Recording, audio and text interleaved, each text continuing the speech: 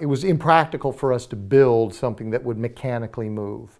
So we had to find a different way to do that, a different way to virtually move the source in relationship to the reflector.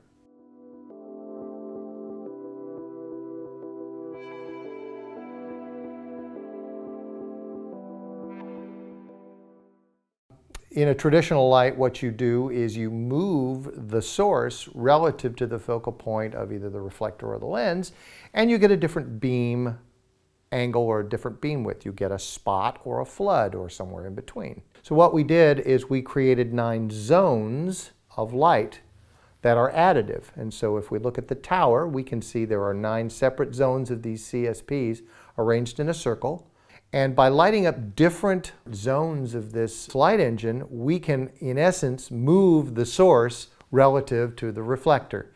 And that's exactly how we are able to control the beam. Now, most guys work between 15 and 50 degrees. Now, with our new technology and the way we're adjusting the beam, we can go all the way out to 90 degrees if we choose, because we have control of all elements of the beam. We realized that there were all kinds of other things you could do now that you could just light up certain portions of a beam. So for example, you could make the center very hot and then a very smooth taper off to the edge of a 75-degree beam. So it allows the lighting designer, the cinematographer, to basically create their own beam patterns.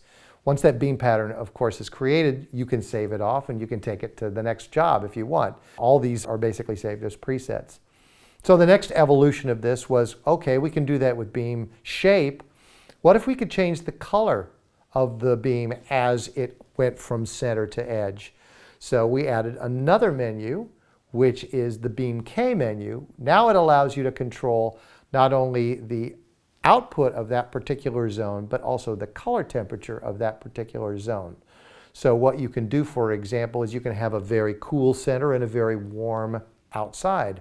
Or you can create a halo effect. You have lots of flexibility in terms of both output and color temperature within the beam of this hard light.